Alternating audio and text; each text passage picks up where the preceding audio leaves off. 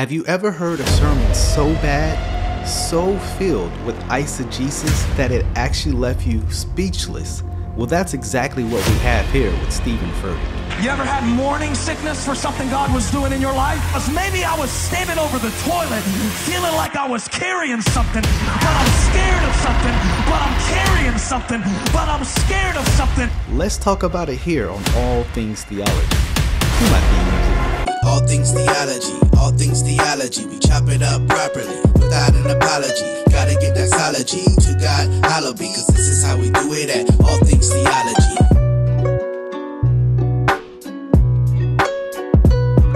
Yo, grace and peace, and welcome back to an episode of All Things Theology, where this is your host K-Dub, and today we're going to talk about Stephen Furtick. Boy, is this sermon something else. I mean, you're not gonna know if we're talking about the incarnation. There's been a lot of bad Christmas Eve sermons about the incarnation, and somehow, some way, these pastors always take the birth of Christ about something about their life. It's just amazing how pastors, can read the Bible and just find them in every passage. It's almost like, they're being prophesied. Who's really God, and who's really, the Messiah? It makes you ask those kind of questions. So we're going to get into it. So hold on to your hats and your heresy for this one. And God will show up. But how will he show up? Small.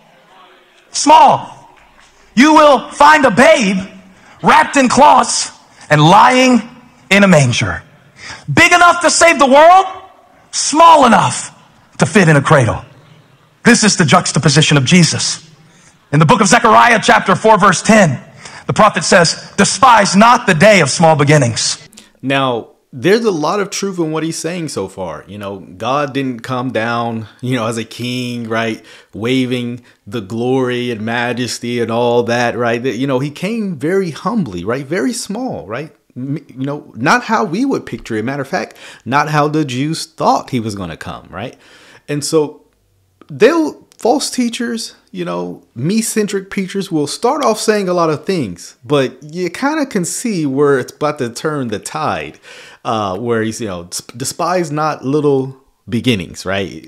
Imagine where would you go if you was a heretic, right? You just know where it's going to go after you hear something like this. Hold on. And this Christmas, you have to understand that some of the things that God gives you in your life are under wraps right now. So they try to make some comparison to, right, Christ having little beginnings versus you having little beginnings. One, again, it's not even comparable. I mean, he was prophesied to come. It was his plan. There's so many things that are not parallel, right? He's trying to make some parallel. Him wrapped in a swaddle, right? Your plan's being wrapped. You see the imagery he's trying to create around this, but it's going to get a lot worse. They're big, but they're in a little package. And the fact that Jesus came as a baby lets us know that there is a development process to everything that God does in your life. So you pray for something and get frustrated because what God gave you doesn't match what you asked for. The fact that he came as a baby lets me know that there is a part of God that I must grow into. I feel so. There's a part of God you must grow into. I don't even know what that means, but there's nothing about this big plan, big, mission or vision I have that's in a little package. Again, I don't know where any of this is coming from. It's being allegorized off of the birth of Christ. It'd be great if he had a didactic text he was teaching from. It's like, okay, maybe I could see something like that. But this is all just kind of trying to make some parallel about Christ. There's a reason why the Bible calls Jesus the unique one. He's the unique Son of God. There's in some sense, there's no one like him. All right. And so trying to make these parallels on things that are very unique to Jesus Christ alone is actually where I think we're going to find ourselves in a lot of trouble like Stephen Furtick here. But don't worry, he's going to give us worse. I wanted to preach this to somebody who has been frustrated. You have been frustrated because you have been comparing your starting place to somebody else's finished product.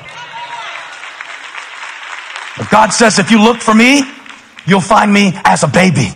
Just a small thing, just a small prayer. Holly, the other day, one of the men I met at the wrestling match said, so, pause real quick, because now he's about to go into story time, right? We got to get a parallel. He's going to give a parallel of what this looks like. And of course, there's no better example to use in a sermon than Stephen Furtick, right? So watch this.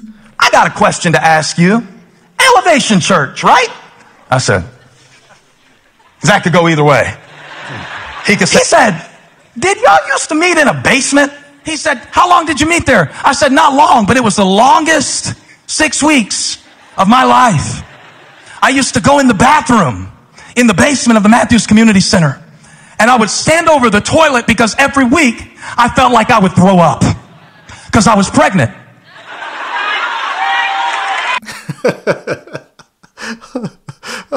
No. Boy, ain't no way, boy. Boy, ain't no way, boy. What? Bro, what are you talking about, man? Now, I know it's 2023, and you got a lot of people believe you can get pregnant. You know, obviously he's trying to make a metaphor. He was pregnant with a message, right? He's pregnant with a mission, right? And so he's trying to make some parallel between, I think he's trying to make some parallel between Mary and, actually he's going to say that in a bit, but guys, slap me if I ever use the word saying I'm pregnant with something, right? My goodness. What? Yeah, we got to say that again. Bro, what are you talking about, man? I don't want to be pregnant. I can't. You ever had morning sickness for something God was doing in your life? No. No offense, I know it's just a metaphor, but I felt like that. I felt like I was carrying something big. He needs some milk. That's what he needed for that stomach pain he says he had. Maybe that's why I wanted to preach about Mary. Because maybe I was standing over the toilet feeling like I was carrying something, but I'm scared of something, but I'm carrying something, but I'm scared of something. And in that juxtaposition, are you there right now? No. This is where I am right now. Jingle bells, I'm not going to hell. You know what I'm saying? Yeah. His man is out of there. You know, he makes me want to ask the question, you know? Hey, who man's is this? Oh, man's is this? So he feeling like he's on the toilet. He's carrying something. That's because he's staring at something. He's blaring at something. He daring at something. Well, I don't even know what's going on right now, but this is supposed to be some kind of parallel. His morning sickness, right? Feeling like he's going to throw up before a sermon is supposed to be comparable to Mary's birth. Well, now we've already heard bad sermons about the birthing something, right? We just heard Mike Todd just a few days ago. Go check that out if you haven't. You know, it's supposed to be this parallel between Mary birthing the Son of God. Guys, stop trying to compare your life pain with the birth that, you know, with birth pains. Like, what? All women should be offended that he's comparing his antics of going to preach stuff like this, by the way, comparable to their, you know, what they're going through in birth. Not the same. All women should file a complaint and a lawsuit on this man. You know God has given you a word. You know God has called you to do something. You know God has made you a promise. You know He reached down and saved you. You know He's given you a testimony. You know He brought you out of a miry pit. You know He set your feet on the rock. Side note, I don't know how these guys do not like have a seizure. I mean, they got to have like amazing air capacity. I guess I'll give that to them. That basement behind a closed door of a bathroom stall, I was privately petrified. Yeah. And I didn't think it'd be good if I threw up in front of my team. I didn't think that would be a good look for leadership. And yet, somehow, from that basement now, I'm preaching about a barn in Bethlehem and a basement in Matthews. But I'm really preaching about the low place in your life today. But I'm really preaching about the low place in your life today. Yeah, so he spills the beans. He throws up, he vomits, right? Due to all that pregnancy, I guess, morning sickness. He really tells us what the sermon is about. You know, so he admits to what I'm saying. Now, he's using this incarnation story to really preach about what he wants to preach, and that's you and the low points in your life. This is what I'm saying. These guys will do anything to preach, you know, use any text becomes a sermon to preach what they really want, you know. You have this a lot with the Joel Osteens, right? They'll start off reading a verse, and by the time you get to you're like, what did that have to do with the Bible verse? You know, that's why I tell you guys, read the Bible, listen to a sermon. The best way you can listen to a sermon is with the Bible open, you know. Whatever it is, the small beginning in your life today, because God said, not only will I reach you, I will wrap you. Think about Jesus. Come on, let's consider it. Before we get real cute with it and put money on our credit cards to tell Jesus happy birthday. By the way, that's not what this season is about. It is about the incarnation. Not about your gifts, not about Santa, not about the reindeer and Rudolph and all that garbage. Throw that out. This season is particularly around the time, I'm not claiming a specific date, it's around the seasonal time where Jesus was born, God in flesh, and that's what we should be celebrating. Now, obviously, we should be doing that all year long, but right, I think this time kind of brings about the cultural memory of that, which I don't think that's a bad thing, but yeah, very, very interesting that you should have been preaching Jesus in the first place, but we really know what you really want to preach. Before we go into debt to show the Lord how much we appreciate all he's done for us. Before we get into all that chaos, let's take a moment and consider the Christ. A babe, born in a manger, laid in a manger. Why? Give me Luke 2:7. Because there was no room for him in the inn. He was rejected. The Savior came and he was rejected. He was rejected because they had no room. And so now I wonder, am I talking about Jesus or am I talking about you? What?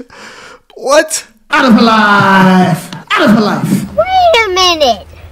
Who are you? He's like, you know, you're getting rejected because they don't have any room. And now I'm wondering if we're talking about Jesus or we're talking about you. You're confused?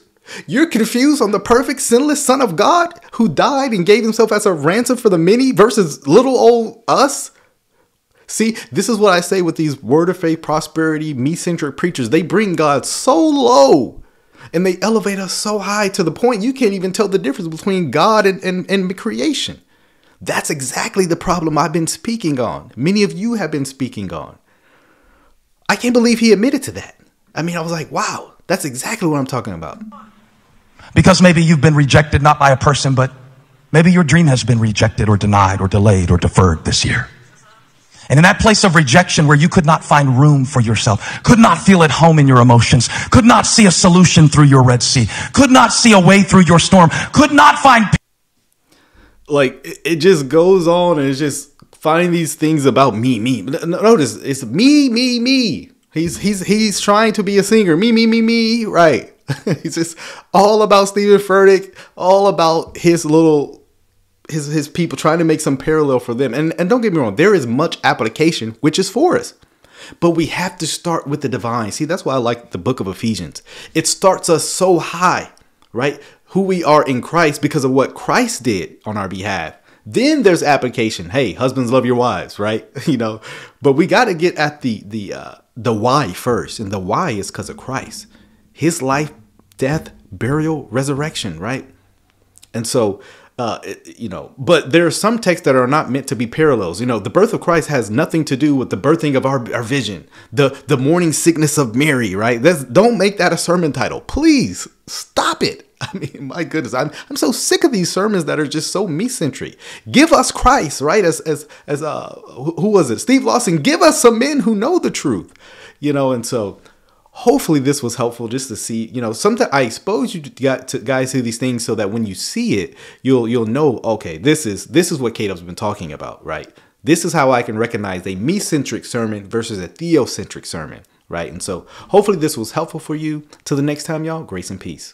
Yo, grace and peace. Thank you for watching another episode of All Things Theology. If you enjoyed what you heard today, go on and give me a like. Subscribe to the channel, hit that notification bell.